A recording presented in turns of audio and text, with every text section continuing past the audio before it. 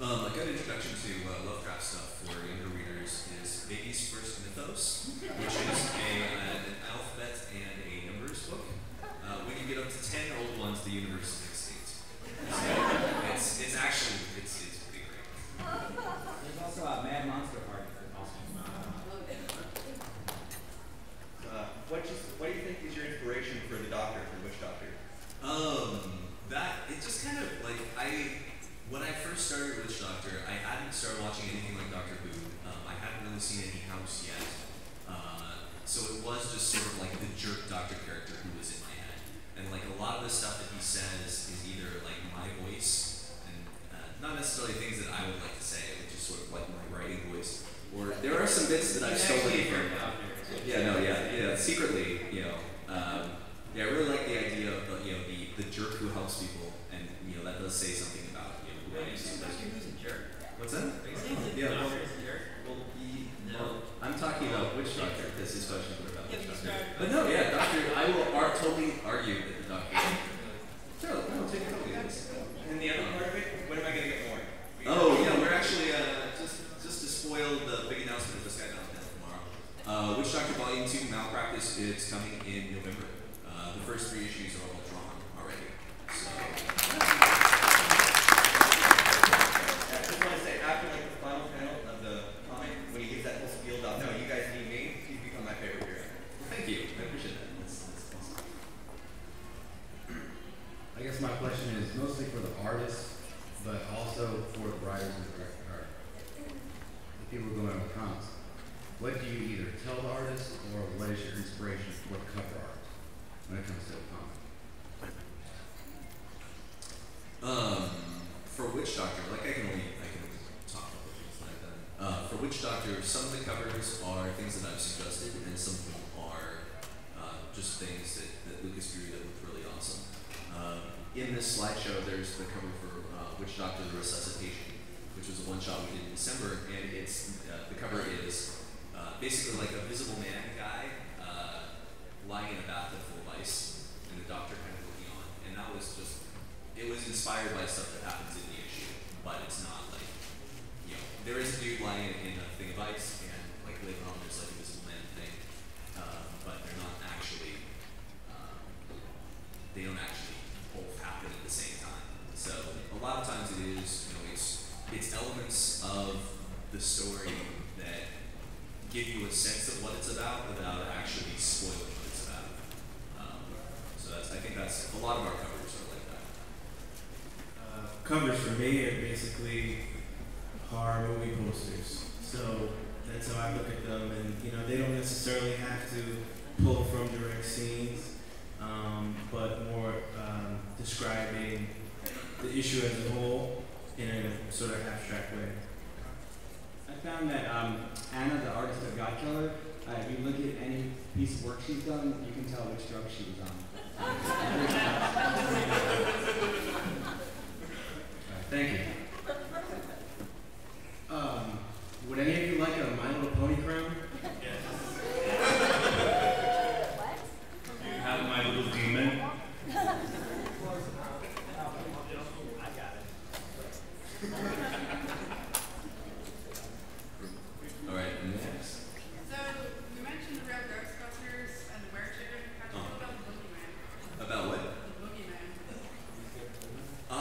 I'm not even at this age, I'm a little unclear on what the Boogeyman is. And it's hard for me to be, and what powers does he have? How do you, what happens, it's not like Candyman and Bloody Mary where if you do a certain thing in a mirror, it's going to come, it's going to be more people. Yeah, no, that's what made me laugh. From the... When you said that, the box set. I don't remember. I will admit the one thing that I remember from that cartoon. I'm 32 and I watched that episode and I was like, oh, no. Yeah, I don't know I don't remember the Boogeyman from the Ghostbusters. Do you guys remember Swarm from Spider-Man? Yeah. Okay, I don't know him from the Amazing Friends. I just know him like the Nazi scientist made out of bees from the regular comics, who wears like a purple cowl. Yeah. Okay. Hi. I was just wondering if the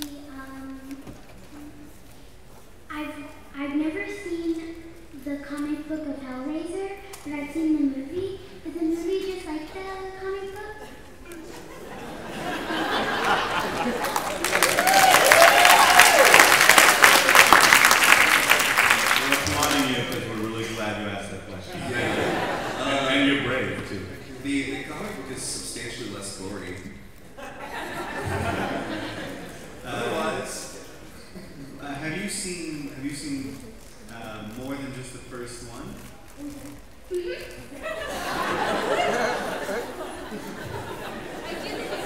I just want to say for the record, you're awesome.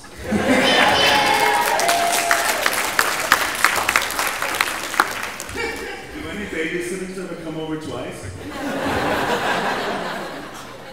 I can say that the Hellraiser comic began, I think issue 16 is going to hit the shelves next month. Issue 15 just hit. 16 comes out next month. We started it as though everything after 2 never happened, and just picked it, which I think some people think is fair. No one went to space. No one's life flashed before their eyes in 1 second, which took place over the course of the whole movie. None of that happened, and it takes place. I think it was 25 years after Hellraiser 2 happened, and now Kirsty, the lead character, has gathered a band of friends who've also been touched by hell, and they together fight against hell and try to destroy all the boxes, and it all goes wrong. So that's where we are right now. We don't have any more questions, but I wanted to give everyone a chance to talk about what they have coming up. You guys got to go out and support horror comics, and so go right ahead, Mark. You want to start? What's that? Oh, good question. Hellraiser 16 is the shelves next month,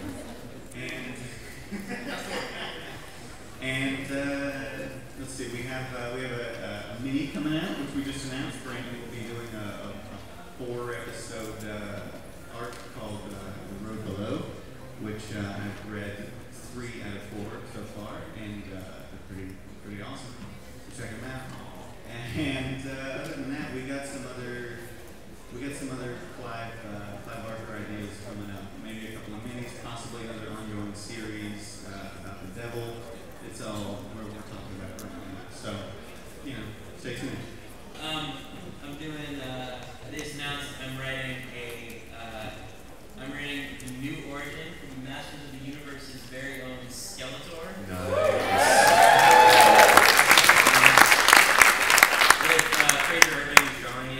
It is like hard horror. I can't believe they let me do that to their character.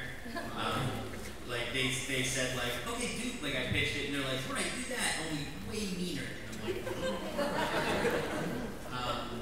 this is amazing. I'm working on. I have a couple creative graphic novels that are gonna start coming out later this year. So keep following me on Twitter, or start following me on Twitter. That's where to go. Let me jump back in for just 1 second. I continue to forget this because I know this is a comic book panel. But I am in the process of directing my first feature. Hopefully, by the beginning of the year, we'll be starting production, and Clive Barker will be presenting it. There's a trailer online. It's called The Sickness.